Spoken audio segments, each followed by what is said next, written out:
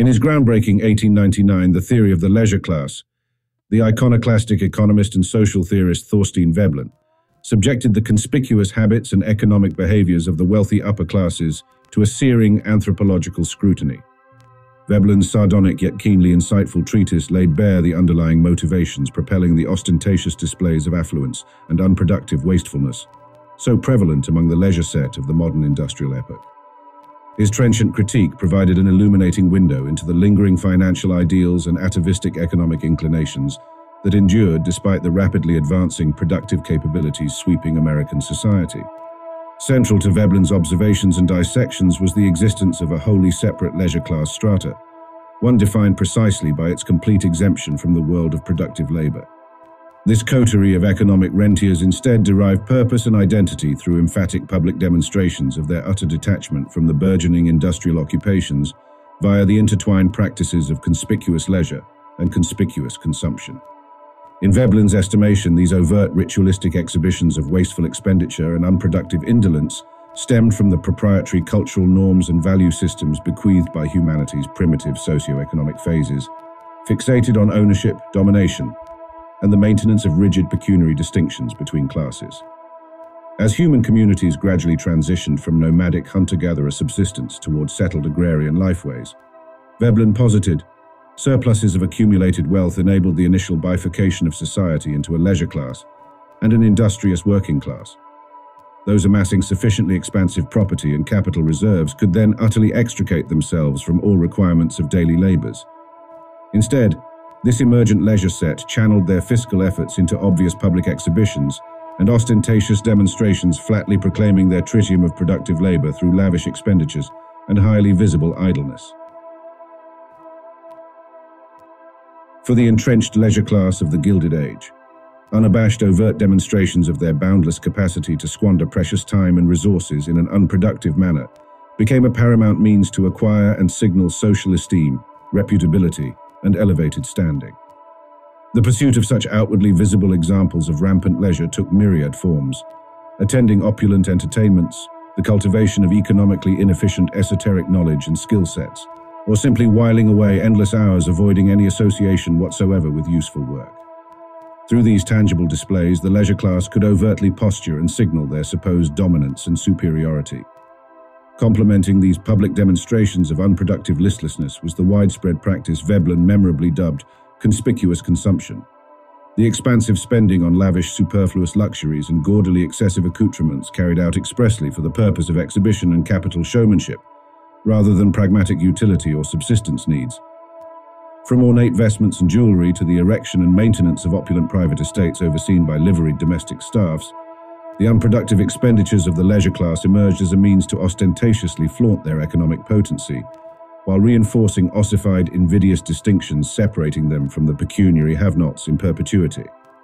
In Veblen's unsparing assessment, the pervasive behavioral patterns shaping the economic thought and expenditure habits of the entrenched leisure classes amounted to mere opportunistic revivals of the predatory norms, customs, and value systems that reigned during the primordial accretive epochs of human socio-economic development, defined by ceaseless cycles of pillaging, violent subjugation, and the perpetuation of mastery through domination rather than industrious economic application. The steadfast accumulation of ever more property existing solely for overt exhibition enabled the perpetuation of these impulses and proclivities deeply rooted in the most barbaric atavist stages of cultural evolution, stubbornly persisting into the high ebbs of the pragmatic industrial age. Veblen's lacerating scrutiny took particular aim at the pronounced distortions of cultural conventions, arbitrary honorific standards of beauty and propriety,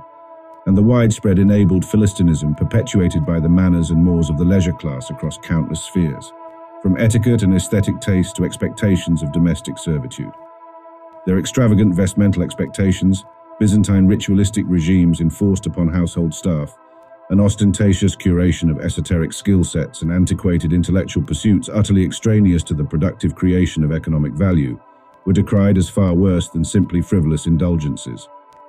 Rather, Veblen asserted, these impulses actively subverted and sabotaged society's concurrently burgeoning industrial development potentials by perniciously corrupting the cultural milieu and incentive structures. Moreover, the pomp, prestige, and hallowed cultural currency attached to leisure and conspicuous consumption among the entrenched property dynastic gentry, became frequently aped and emulated by the lower economic tiers perpetually. Profoundly corrosive modes of status signaling and upward social climbing through ostentatious materialistic emulation saw the emerging bourgeois, petit bourgeois, and working masses alike methodically redirecting their financial efforts away from prudence, investment, or the replenishment of productive capital and toward gaudy public expenditures utterly divorced from economic rationality or practical utility. These cycles entrenched over successive generations a profound misallocation and diversion of socio-economic resources into infinitely recurring planes of empty exhibitionism, invidious perpetuation, and socio-cultural stasis calcified by the intransigence of proprietary interests. And yet, despite Veblen's unmistakable relish in satirical excoriation of the entrenched leisure class predilections and their accompanying deleterious impacts, his overarching analysis maintained a distinct undercurrent of optimism regarding the potentials harbored in the concurrent ascendance of industrial capitalism's competing modes of economic thought and social organization. He identified the broad diffusion of industrial capitalism's ethos of gritty pragmatism, compulsory empiricism, and relentless productive output as pivotal sociocultural developments capable of systematically outcompeting and ultimately curtailing the wasteful conspicuous practices and antiquated fatuous conventions he so vividly lambasted. The steady emergence of entrepreneurial businessmen, technical savants, design engineers, and efficiency-oriented professional industrial managers fostered new normative modes of economic thought and vocational habits grounded in tangible productive effort rather than rentiership or proprietary theatrics. If the leisured barbarian proprieties represented the final ossified survival mechanisms of implacably degenerative atavisms, the forward-operating utilitarian occupational modalities and empirical mindsets of the ascendant capitalist organizational classes signaled the cultural embrace of economically rational values like productive efficiency, technical competence, labor discipline, and objective meritocracy uncoupled from inherited distinctions of birth. From broader political, socio-economic, and epistemological perspectives, Veblen's sweeping theoretical critique contained profound implications regarding the inexorably deleterious impacts wrought by the perpetuation of stultifying hierarchies, arbitrary social stratifications, and inherited cultural value systems predicated upon predation over pragmatism, systems that regressively subverted the increasingly productive industrial potentials of modern economic life. His forceful, systematic repudiation of the proprietary archaisms personified and embodied by the economically parasitic yet socially preeminent leisure class, highlighted fundamental dilemmas and inquiries into the optimal organization of economic activity and the equitable distribution of a modern industrial society's tangible output across its populace. By graphically eviscerating and laying bare the conspicuous habits, wasteful expenditures, venalities, and toxic elitist pretensions that ensured the unearned perpetuation of the landed rentier class's vaunted preeminence, Veblen assailed the core legitimacy and assumed natural superiority enjoyed by an economic element whose productive utility was not merely dubious, but antithetical and outright detrimental to industrial economic development. In the process, his searing observations raised fundamental questions regarding the validity and longevity of archaic socio-economic orders characterized by rigid hereditary hierarchies, proprietary ownership norms and rent-tenured extractive mechanisms, and systems of ascriptive distinction utterly decoupled from the measurable virtues of productive effort, performance output, or meritorious achievement. Many of his key observations about conspicuous consumption and the perpetuation of wasteful expenditures aimed at emulation and unenviable distinctions have taken on renewed relevance in the age of social media. The rise of platforms like Facebook, Instagram, YouTube, and TikTok have created entirely new digital arenas for conspicuous leisure and conspicuous consumption to play out in full public view on a massive scale. The ceaseless digital sharing of meticulously curated visuals and experiences fixated on luxury goods, lavish vacations, exclusive social events, and other markers of elevated socio-economic status represents a 21st century evolution of the leisured practices Veblen satirized.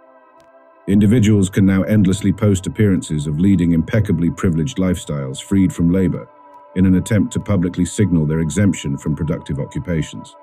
Similarly, social media's profusion of influencers and creators celebrating acquisitive materialism Opulent displays of wealth and ideals of consumerist abundance have amplified the impacts of conspicuous consumption Veblen originally identified.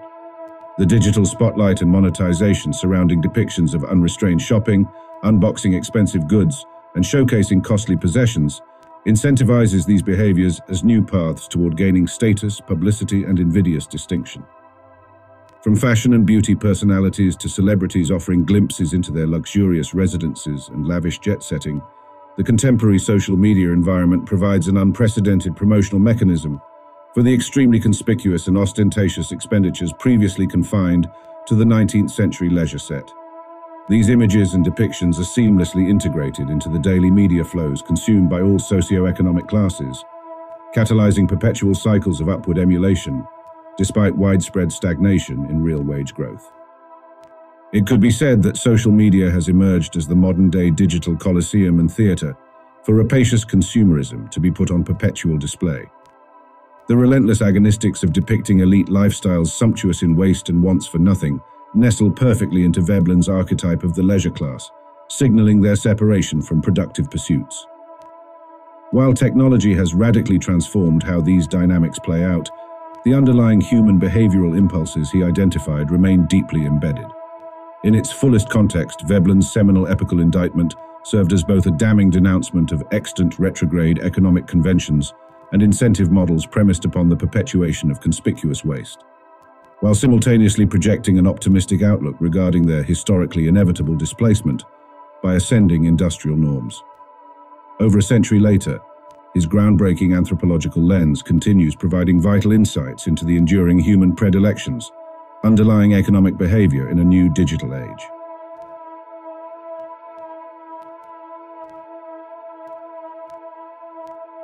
Please remember to like and subscribe for more thought engineering from Polytechnica. Thank you.